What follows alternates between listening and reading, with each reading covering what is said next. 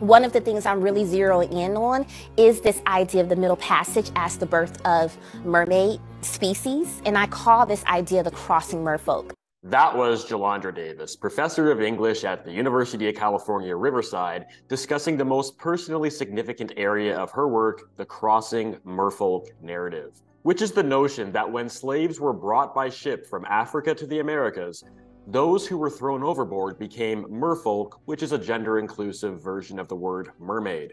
In my first video on Davis, I expressed skepticism regarding the sort of scholarship that she is being paid with taxpayer dollars to engage in, and that students are receiving taxpayer-backed scholarships and loans to study with her. Something that I didn't adequately stress in the first video is that while this series centers Jalandra Davis, it is only nominally about her. The purpose of this video is to show how some humanities and social science disciplines are not serving the interests of students or society. Using Miss Davis merely as a case study, as she is far from alone in this, nor is she in any way uniquely culpable, the problems that I'm pointing to are strong ideological skew and weak academic standards in disciplines like hers. They are a mockery of the university institution and only serve to deepen cultural divides.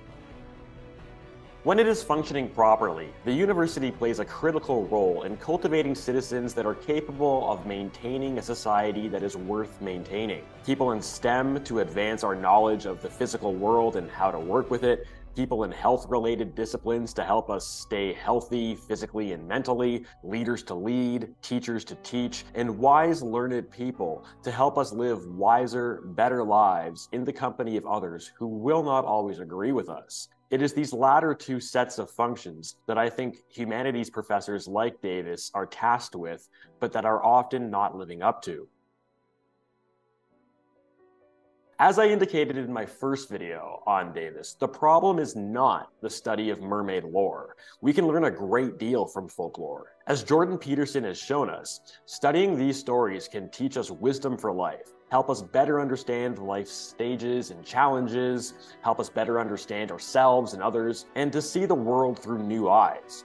The problem is that we cannot count on universities to deal with important, contentious issues in a manner that is both rigorous and that doesn't regularly involve professors, publishers, and university administrators putting their thumb on the scale. Liberal social psychologist Jonathan Haidt has spoken and published extensively on the extreme ideological polarization that has been mushrooming in university faculties for decades.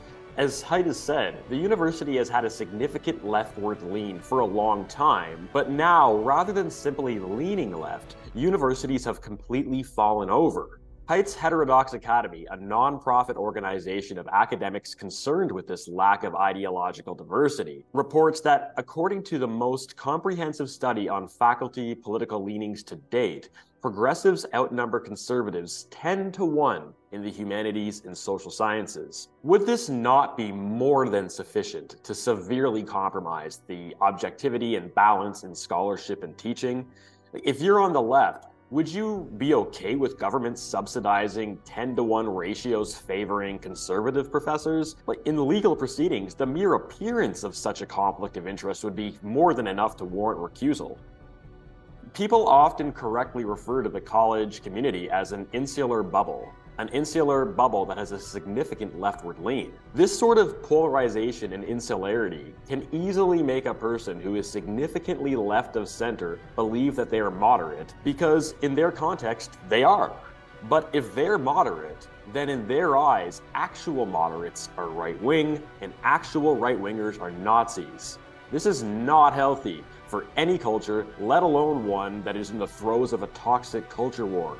And this bias is demonstrably affecting scholarship. Several months ago, I spoke with liberal but anti-woke social psychologist Lee Jussum about the social psychology replication crisis, wherein it was found that all sorts of high-profile studies, including ones favoring left-of-center worldviews, were retested by people other than their original authors, with the original results not being reproduced. This includes research on behavioral priming, which forms part of the academic backbone underlying the implicit association test and unconscious bias training that has gained significant influence well beyond the university campus. And that's just one example. A survey within the field of social psychology in 2012 found a 14-to-1 Democrat to Republican ratio among American social psychology professors. As Jussim argued, if there were more moderate and conservative social psychologists, maybe these sorts of findings regarding behavioral priming, for example, would have been scrutinized more, and psychologists wouldn't have spent decades conducting research based on false premises and teaching these falsities to thousands of students. People are much better at finding flaws in the positions of others than they are at noticing the deficits in their own positions. This is why intellectual diversity is so important.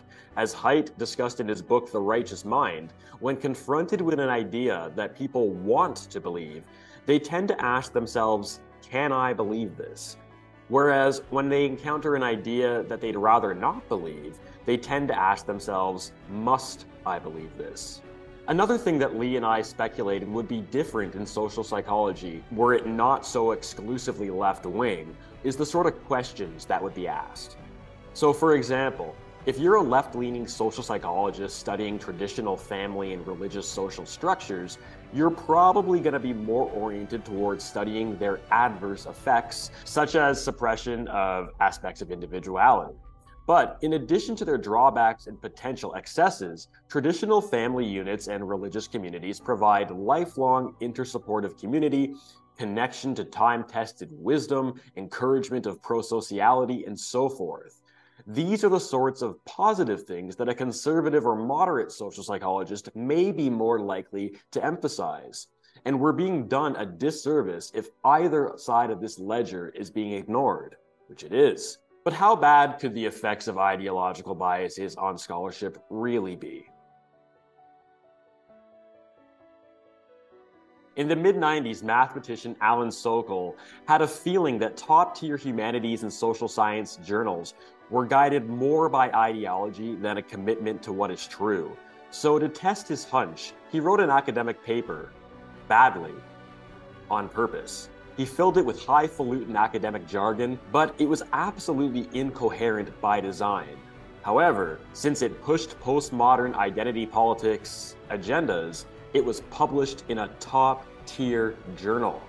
20 years later, Peter Boghossian, James Lindsay, and Helen Pluckrose pulled off a series of similar hoaxes. In barely over a year, they managed to get 7 articles accepted for publication in respected humanities journals. This, by the way, is extremely prolific. Serious scholars would take several years to get this many publications. And the number actually would have been undoubtedly higher if only the hoax wasn't revealed when it was. At the time of the revelation of the hoax, they still had 7 other papers under review. Not only did they intentionally make their arguments poorly, they made them deliberately hilarious. Their first successful hoax paper argued that the penis is not male, but is merely a social construct. Taking it up a notch, a subsequent successful hoax paper was a direct word-for-word transcription of a section of Mein Kampf, but with the words Jew and German and similar replaced with words like woman and man, giving the derogatory term feminazi a whole new level of formal legitimacy. Another paper analyzed dogs humping each other at a dog park as a way of gaining insights into human rape culture and homophobia, and not only was this one published, it was actually celebrated as a case of exemplary scholarship. Another one invited male readers to remedy their transphobia by anally penetrating themselves. Published, published, published, and published. Try pulling this off in a physics journal. This leads me to what set me off when I watched the University of California, Riverside's promotional video on Jalandra Davis's notion of black slaves becoming mermaids. Watching the video prompted me to ask, is this another case of low-quality scholarship earning publications and professorship merely because it was pushing a preferred narrative? So I read one of Davis's main papers in which she advanced the crossing merfolk narrative. Now, thankfully, it was not something that I would categorize alongside papers that were deliberate hoaxes, and it does touch on some areas of importance in ways that I think had validity. This, in fact, actually will be the subject of my next video, which I strongly encourage you to check out. I don't want to give a one-sided perspective on Davis, but I know that making videos too long will reduce viewership. So please come back to check out that video in order to get a more balanced perspective of the professor. To sweeten the deal, I'll let you know what she told me when I asked her if she literally believed in the crossing merfolk story. In serious fields, it's not enough to make a few good observations. The bar to get a paper accepted for publication is high. Editors will regularly send papers back requiring significant revisions before they are willing to consider publishing it. The ease with which I was able to dissect this paper suggests that it did not receive such scrutiny. Let's start with some admittedly somewhat petty, low-hanging fruit. Throughout my education, it has been standard practice to put quotations around words when you were referring to the word itself. So for example, back when I was a graduate student studying early linguistic development, I would sometimes say that there is nothing Apple-ish about the word apple. Were I to put this into text, even as a high schooler, I would have been graded down for not putting quotations around the second usage of apple. And this isn't one of those pointless textual conventions. It actually clarifies what may have otherwise been ambiguous. So it was odd for me to see a few cases in which Davis, an English professor with a master's degree in creative writing, neglected to do this. What is more, it somehow managed to go uncorrected by the journal editors. If multiple English professors are missing this oversight, what else could they be missing? Well, how about a proper understanding of how evolution works? Recall that the crossing merfolk narrative refers to the notion that black slaves thrown overboard became mermaids. Here are several relevant quotes from the paper. Referring to a book that invokes this narrative, Davis writes, "The Wajanru merpeople evolved from the wombs of pregnant African women who were cast overboard." Later, Davis talks of a character becoming willing to consider that a part human, part fish character's fish-like characteristics could be evolutionary adaptations to aquatic life. In another passage, Davis says that an author's fluid and playful intersection of various mermaid-related folklore characters and concepts is a blend of African-derived religion, oral culture, and evolutionary science. This is a horrible botching of evolutionary science. Organisms do not evolve, species do. And they evolve over the course of many, many generations. The more complex the change, the more generations that are required.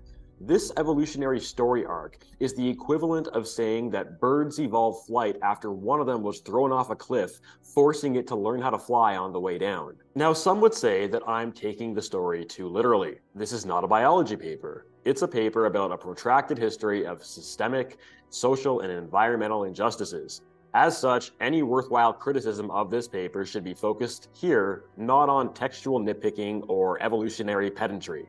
He can be pedantic. He can be pedantic. This brings me to my primary grievances with this paper and the highly skewed academic activist culture that it comes from. A term that has some negative baggage, but that I think is valid and useful, is cultural Marxism. Traditional Marxism pertains to the economic realm. Its two primary categories of people are the numerically small group of extremely powerful, privileged, and exploitative people at the top, and the numerically large but individually powerless working class. The Marxist dream is that the individually powerless proletariat develops class consciousness, unites, and takes down the bourgeoisie, thereafter replacing all extant hierarchies with a socioeconomically flattened polity of the people. Jordan Peterson correctly pointed out that this intellectual framework has been grafted from dollars to demographics. In this new Marxism, straight, white, able-bodied, cisgendered, blah-de-blah males are the new bourgeoisie, regardless of how many problems and disadvantages that they may have as individuals that are not represented by a prominent interest group. In this new Marxism, the goal is to create an intersexual coalition based on new identity-based class consciousness that purports to represent every other identity group in a battle against the new bourgeoisie. Part and parcel of this low-resolution, group-based intellectual framework is, through selective emphasis and omission, maximizing the apparent power, privilege, and oppressiveness of straight white men as a class, and the apparent marginalization of all others. This practice is replete in Davis's paper. Let's start from the foundation and work our way out. Early in the paper, Davis writes, "I argue that crossing merfolk narratives enhance the mermaid figure's potential to disrupt the hierarchical and ecologically disastrous category of the human. By anchoring mermaid lore within the transatlantic slave trade as it launches modernity and global racial capitalism, crossing merfolk narratives interrupt the human. In doing so, these narratives reveal the imbrication of white supremacist and environmental violence." Later, Davis cites a critical humanist who wrote, "Man, white, straight, male, able-bodied, propertied, rational, individual, and sovereign, is an overrepresentation of the human, the only genre within a diverse array of humans validated and entitled to power in the emerging colonial modern world, whose overrepresentation in comparison to other humans is key to all our present struggles with respect to race, class, gender, sexual orientation, ethnicity, struggles over the environment, global warming, severe climate change, the sharply unequal distribution of Earth resources." To come even close to understanding where these passages go wrong, we need to go back 7 to 12,000 years, when the single most important set of events in human history since our very inception occurred. I'm talking about agricultural revolutions in the Middle East and Asia. Archaeologists estimate that mass-scale agriculture was independently discovered by a few separate Middle Eastern tribes roughly 12,000 years ago, and then again in Asia 7 or 8,000 years ago. In its chapter on slavery, the Cambridge World History put forth that slavery was rare among the hunter-gatherers, sometimes found in incipient agricultural tribes, and common in societies with advanced agriculture. There is a straightforward logistical explanation for this that I will save in the interest of time, but leave a comment if you want to see it fleshed out. Endemic slavery was a byproduct of mass-scale agriculture. And mass-scale agriculture was first discovered by multiple tribes that we know were not white. While it's possible that ancient Caucasians were among the first farmers, the ancient racial Caucasian designation was not limited to our contemporary category of white people. So, at the very most, only a minority of the founders of the root cause of slavery were white. As the centuries marched on, slave ownership was a multiracial practice which included, but was far from limited to modern-day Caucasians. Famously, European colonizers often bought their black slaves from black slave owners. Then centuries later, those fighting to abolish slavery were majority white. Of course, none of these details are to be found in Davis's paper.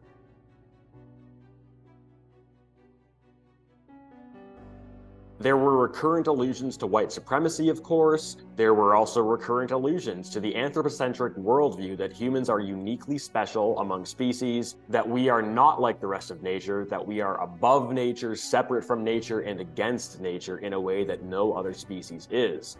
This worldview, by the way, is the intellectual underpinning of every agricultural revolution, and it too was pinned on white supremacy. That white people comprised at most a minority of the early farmers, have constituted a minority of agriculturalists ever since, and that well over 99% of the world's population today depends on agriculture never made it into the paper. Colonial expansion was another recurring point of reference in the paper. Such expansion is an inevitable outcome of agriculture. Agriculture increases the food supply, which increases the number of kids that are surviving to viability, thereby increasing the tribe's population, which will necessitate the colonization of more land to live and farm upon. Despite the inevitable universality of this dynamic, the only colonizers mentioned more than 0 times were white Europeans. And of course, there were talk of how the capitalist engine can and does trample the natural world and disturbs, if not destroys, simpler ways of living.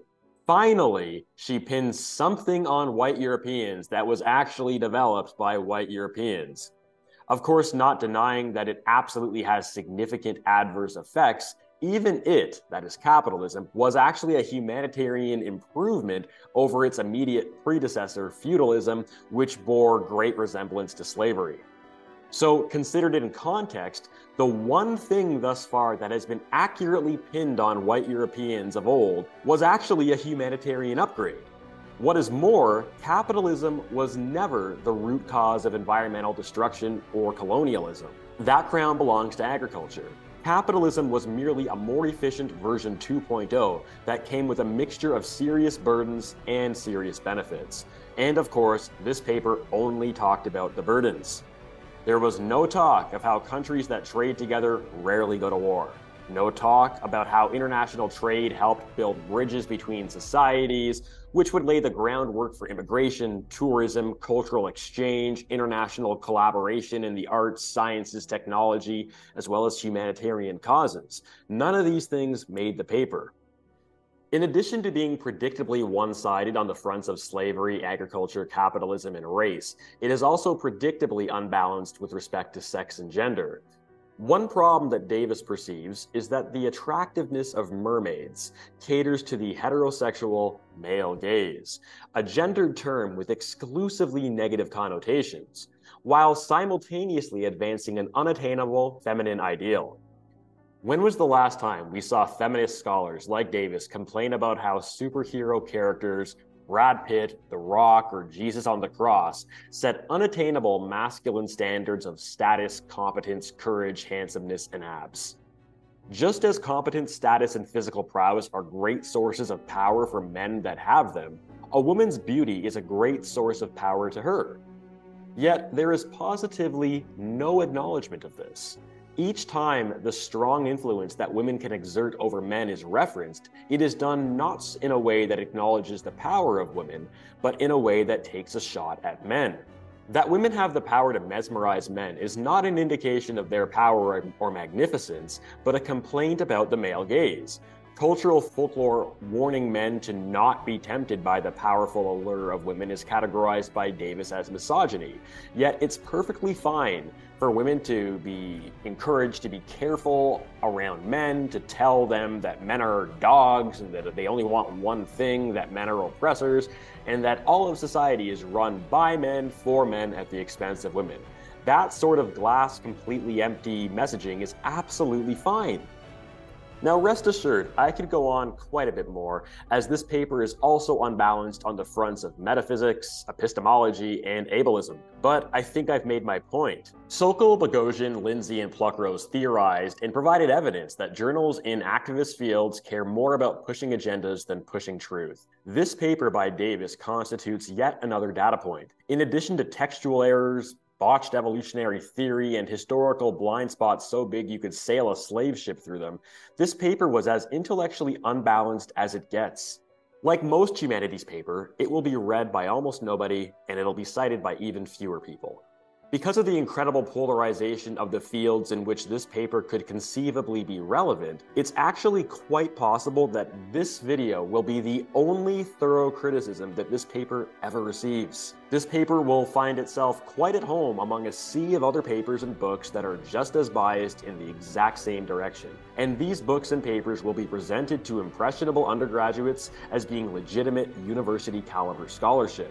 Students in ideologically captured fields in the humanities and social sciences will be presented with one-sided materials like this for 4 years by people that they put on pedestals, their esteemed professors. Which, by the way, is another issue. She actually got a professorship. As I've mentioned previously, I used to be a master's PhD student in cognitive science. The reason that I left was that I learned how poor the professorial job market is and how few desirable non-academic jobs there are. In my talk with Lee Jussum, who spent years as department chair for Rutgers psychology, he advised that it is customary for the department to receive 80 to 120 applications when they advertise one tenure-track professorship.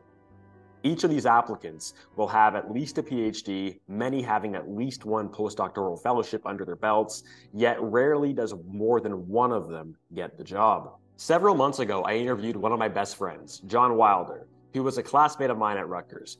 He stuck it out and earned master's degrees in cognitive psychology and computer science, a PhD in cognitive psychology, and then went on to complete multiple postdocs.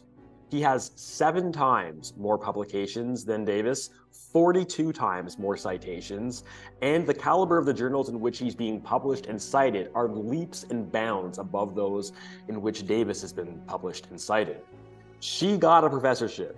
Like the overwhelming majority of academic psychologists, John had to leave the field after years of unsuccessful applications for tenure-track positions, which is yet another indication of the lack of standards in fields like the ones we're talking about here compared to more legitimate fields.